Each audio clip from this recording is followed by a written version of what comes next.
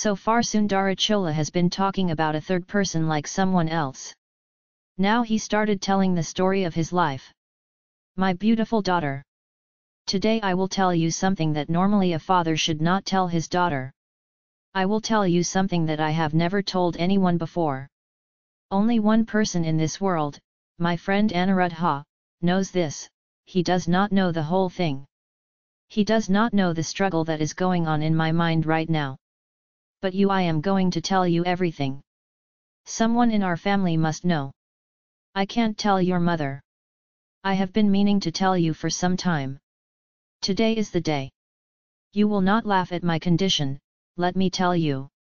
From that island I climbed the wood and went to Kadakar. I came straight here knowing that my father Parantaka Chakraborty was then staying in this Tanjore palace. My father has loved me since I was a child. He kept me with him in the palace for a long time without sending me anywhere. After being stubborn and taking leave of him, I went to Elam. My father's heart was broken when he learned that I was not among those who returned from there.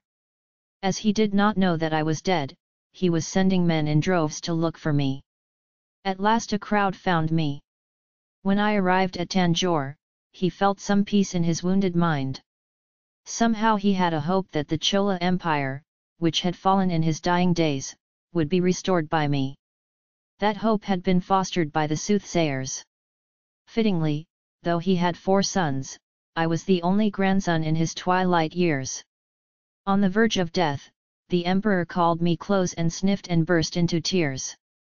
He repeatedly said, "Father, after me, your great-grandson Kandaratita will ascend the throne. After him, this Chola kingdom will reach you. It is only in your time that this Chola clan will become great again," he said. He promised me that the ideal of my life should be to uphold the supremacy of the Chola country. If great-grandfather gives birth to a boy, how will the kingdom come to me? I heard that some people in the kingdom were talking about this at that time. But it seems that my great-father, the Mahatma, wanted no one to have such doubts. After the death of Parantaka Chakraborty, Kandaratitha was consecrated. At the same time, my great-grandfather, the new emperor, had arranged for the Yuvarajya Bhattapishekam to take place for me too. What justification do we have to worry about a mute girl living in the middle of the jungle on a blind island somewhere? Does the happiness of so many people matter? Does the life of only one dumb girl matter? That one face alone appeared in front of my eyes like the image of goddess Parmeswari. My head is spinning, the legs became weak, memory failed. I asked him to send men to search the roads leading to the coast outside the Tanjore fort. People went in many different ways. They went to the beach and searched. Those who went to Kadakare found a mute woman in the lighthouse keeper's house there. She looked like she was mad. No amount of trying to convey the matter to her was of any avail. She absolutely refused to come with them to Tanjore. When they brought this news, I was at a loss as to what to do. I was in that confusion for 2 days. Even though he couldn't forget her. The memory was the same day and night. Couldn't sleep even a moment at night. Then I took Anuruddhan and left for Kadakare. I drove the horses as fast as I could. As I went, my anxiety increased. If he found the dumb girl there, then he was confused as to what to do with her. Take me to Tanjore or Padayara and say she is my queen. Say that? When I thought about that, my soul and body became stunted. The wind blew hard. The sea raged and surrounded the lighthouse. The woman stood looking at the turbulent ocean for a while. It was unusual for her to stand like that, so no one noticed. Suddenly a sound like wheel was heard defying the sound of the waves. See her later. The two saw a female figure fall upside down from the lamppost into the sea. Even after bringing the boats and looking for them, it was no use. It had to be decided that the raging sea had swallowed the girl. Suddenly a sound like wheel was heard defying the sound of the waves. See her later. The two saw a female figure fall upside down from the lamppost into the sea. Even after bringing the boats and looking for them, it was no use. It had to be decided that the raging sea had swallowed the girl. Suddenly a sound like wheel was heard defying the sound of the waves. See her later. The two saw a female figure fall upside down from the lamppost into the sea. Even after bringing the boats and looking for them, it was no use. It had to be decided that the raging sea had swallowed the girl. When I heard this news, I felt pain and agony like a spear in my chest. But for a while there was a kind of peace. There was no more question of what to do with her. There was no need to think about it and confuse my mind. I returned to Tanjavur with this strange pang of sorrow and peace. I devoted my mind to the affairs of the kingdom. I went to the battlefields. I married your mother. I had valiant sons. I was also blessed to have you as my daughter. Yet, daughter, I could never forget that dead sinner. Now and then in my dreams the horror the scene I had not seen appeared and troubled me. The figure of a woman leaping headlong from the top of a lighthouse into the waves of the sea was appearing in my dreams and imagination. Whenever I see that horrible scene in my dream, I wake up screaming. People lying next to me say, "What? What?" They will ask. Your mother has asked me many times. But I never told the truth. Sometimes I would say nothing. Or I would imagine the horrors of the battlefield. Eventually, by the mercy of Kaladeva, that horrible scene left my mind, she also left my memory, until recently, I thought I had drifted off. But it seems that the dead are more cruel than the living. Daughter. The spirit of dumbness did not leave me. It's been coming back and bothering me for some time now. My daughter. Do you believe that the Mandavas will recover? After saying this, Sundarakalar fixed his gaze somewhere in the distance and stared. There was nothing in the direction he saw. Yet she saw his body trembling. She felt infinite compassion for him. Tears welled up in the eyes. She buried her face in her father's chest and burst into tears. So his tremors also seemed to subside. Then she looked up at her father and said, "Father, you have been suffering for many years by keeping this terrible pain in your mind. Because of that, your body has also deteriorated. You have told me now, haven't you? From now on, your body will be fine." Sundarakala's laughter was mixed with pain and disbelief. Squat! You don't believe. You don't believe that mortals will come again. Yet there, by that pillar, behind the torch, stood the spirit of that sinner last night at midnight. I saw it with my own eyes.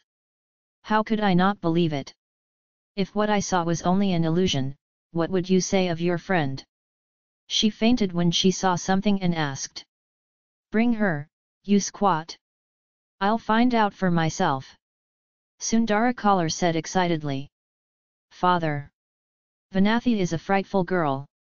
I don't know how she was born in the Veeravallir clan of Kajumbalur. Even if she saw the pillar in the dark, she would scream and fall unconscious.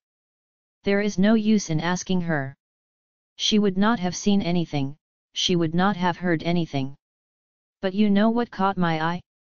It seemed that the nether clans, dumb ones, had taken the child away. Do you remember that day I lost my memory? Everyone thought I lost my mind because of the danger to the baby. But that is the truth. I will tell you after all these days. I fainted because it seemed to me that the woman who took the child was her spirit form. I've got that power back, squat. 4 or 5 times in the middle of the night she appeared before me and warned me. Kill me. I forgive it. But do not sin again. Do not give to another the kingdom that belongs to one. I understood what she was saying. I knew as clearly as I would know if the power of speech came to her and she spoke with her mouth. My daughter. I must help me to accomplish it. This cursed kingdom, this Chola throne, my sons do not want. Give it to Madhurandha. Kundave then interrupted, Father. What are you saying? What is the need to change what has already been agreed upon by the entire country? Will the world agree even if they change it? She asked. What if the world agrees, what if it doesn't agree? It is my duty to know what Dharma is. When I crowned this Chola kingdom as a prince and then as an emperor, my mind was not at peace. My conscience urged me. I, the son of the youngest, was crowned when the son of the eldest was alive.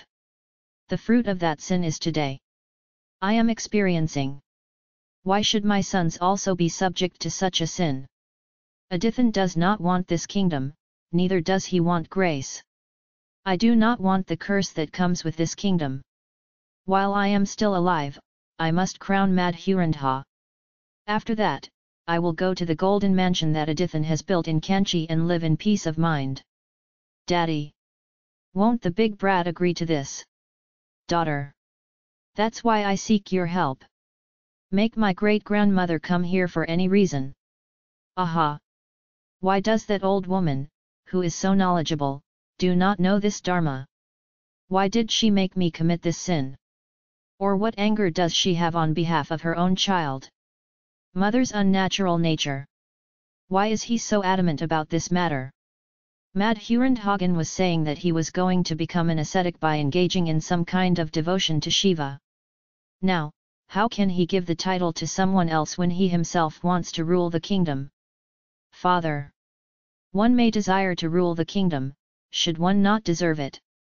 Why is there no merit? How can a son born to the great Kandaradathar and the daughter of the great sage Malavaraya be without merit? Let there be merit, shall not the citizens of the kingdom consent to it?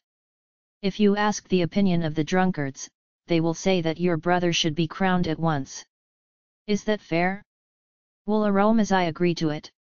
That's a vain idea, daughter. Somehow get your great-grandmother here quickly. Write and send that I am struggling with Yama, if you want to see me alive. Tell him to leave immediately. That's not necessary, father. The big brat has a desire to restore the temple of Tanjore. I will mention it and send it to him at this time. Until then, be patient and don't worry about it, father. Saying this, she bade farewell to her father and went to her abode. On the way he met Mother Vanamadavi. Mother! Do not leave my father even for a moment from now on. Let others go and do the pujas that have to be done. She said. The doubts that had been brewing in Kundeve's mind for some time were now beginning to gain some clarity. A little light began to appear in the dark places. Her knowledge made her well aware that some terrible magical plot was afoot against her father and brothers. But she could not fully understand what kind of trick it was and how it all worked. She realized that the Chola Empire and her brother's claim to that kingdom was in danger. She also believed that it was her responsibility as a woman to protect them from that danger.